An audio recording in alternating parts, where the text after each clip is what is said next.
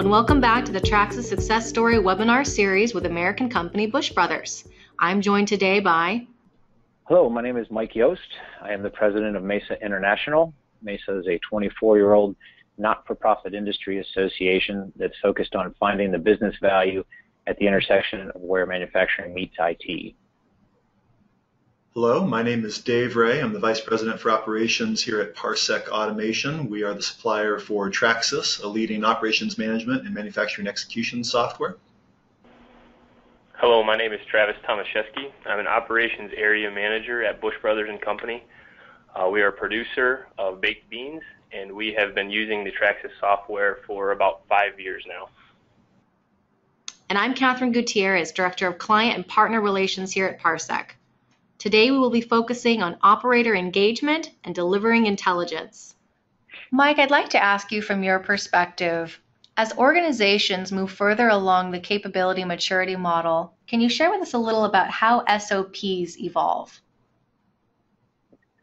Certainly. A couple of different phrases come to mind for me, things like knowledge is king or information is power, things that just show the importance of having visibility into your operations and maturing along your journey. And as companies are successful doing that, that knowledge that they're gaining just enriches their environment and empowers them to continue to improve on their operations.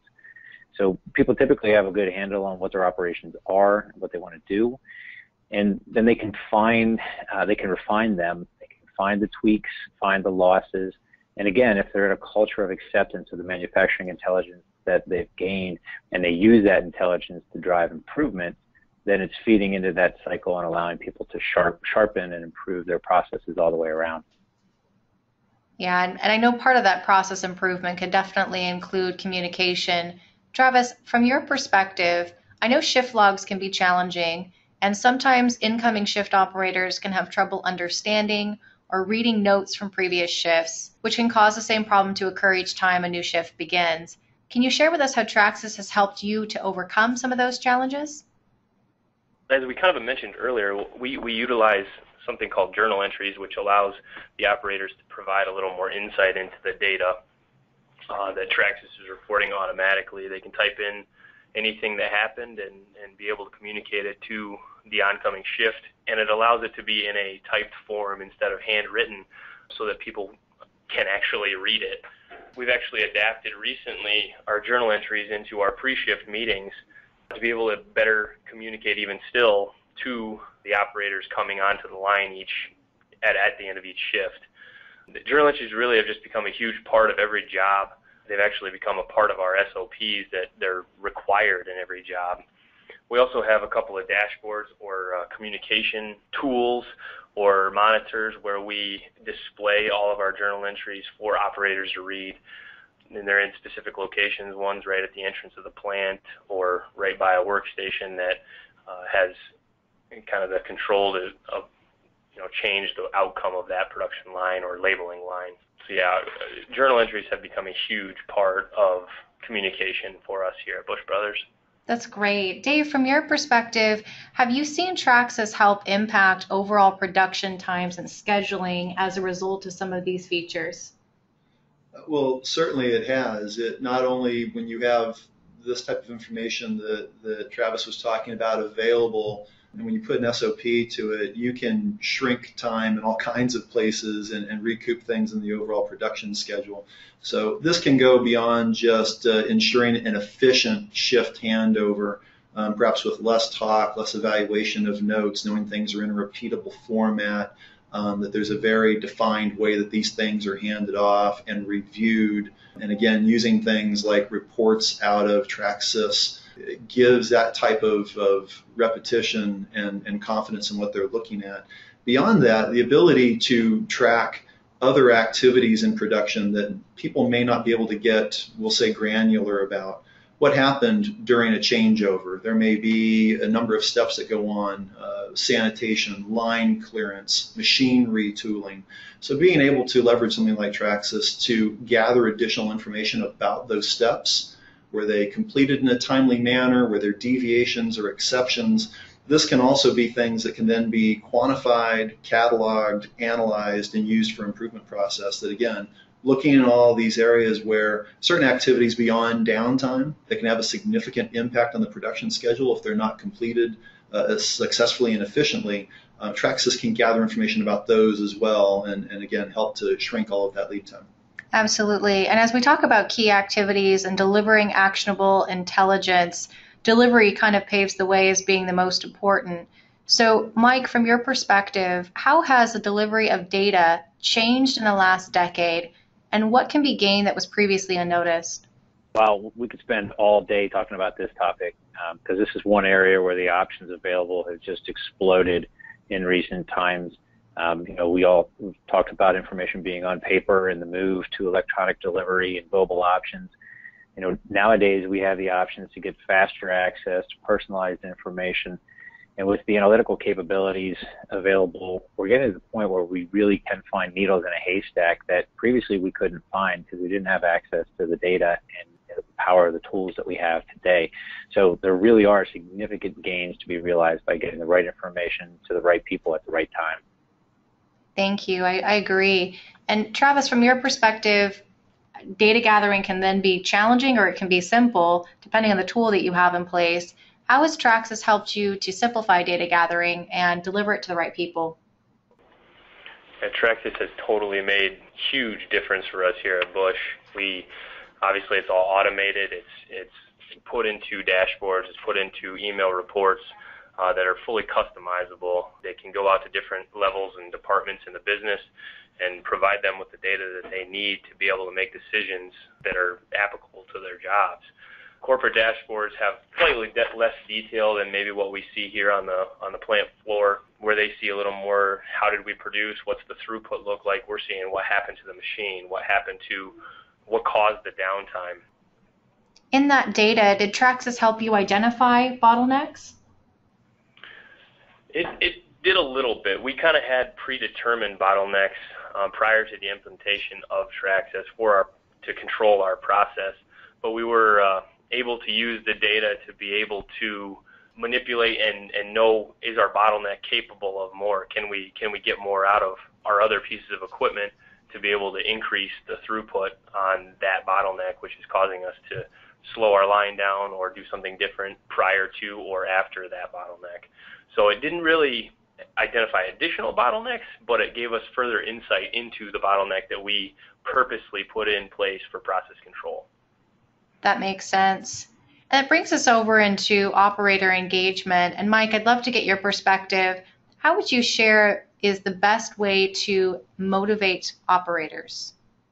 Well, I think that we've already heard several points about this today. Travis talked about showing the operators that their voice is important. Dave talked about Bush Brothers involving the operators in the screen designs. So I think you have to make sure to recognize the role and the power of the operators and their expertise. And as discussed before, I think having the support of leadership and working through any challenges and issues is also paramount.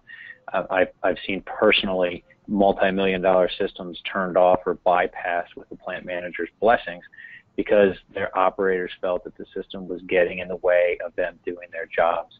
So I think it's really important to engage people early, keep them engaged, and as we already talked about, I think Travis and Dave have some good insights on the best ways to do that.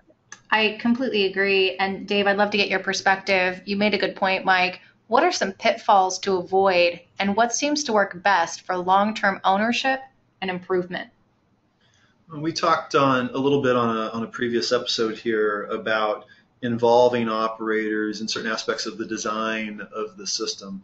A major pitfall that we see, even if there's some engagement early, is the way the system's presented may leave operators with the thought that this is a Big Brother system. It's set to effectively really look into what are they doing right, what are they not doing right. Big Brother is always watching. It can also be perhaps mispresented as something else that they have to do. They have to be keen in information. They need to be minding that system, and it becomes an adjunct to their main job duty, which is to keep the process and the equipment running.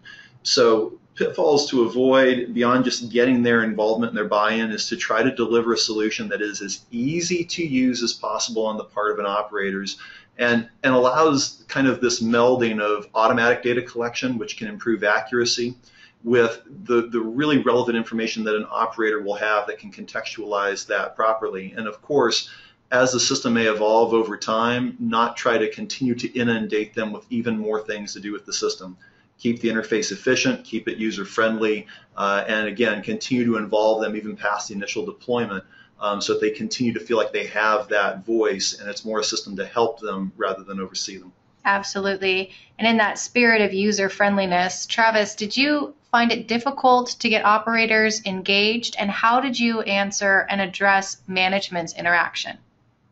There was a couple times where it was a little tough to get the operators to engage. We found in our initial rollout of the system, engineering was kind of driving and IT was helping drive kind of the ownership of the system. We transitioned and kind of evolved as we did it and made it more of an operations focus. So the shift area managers or the shift leaders would follow up with the operators to help them to know that their voices were being heard. Management did the same thing, leadership. Got out on the floor and really communicated and followed up on journal entries that they were putting into the system and just showed them that they did have a voice. There really wasn't a whole lot of resistance from management. In fact, they were continually requesting more and more reports that we were trying to build for them so that they could get more of the information that they needed.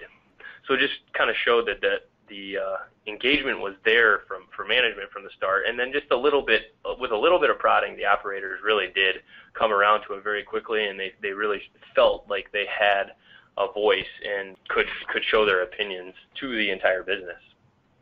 I think that's really important. And Dave, from your perspective, when you have seen a client company encounter resistance, what do you share with them and how to address those kinds of issues?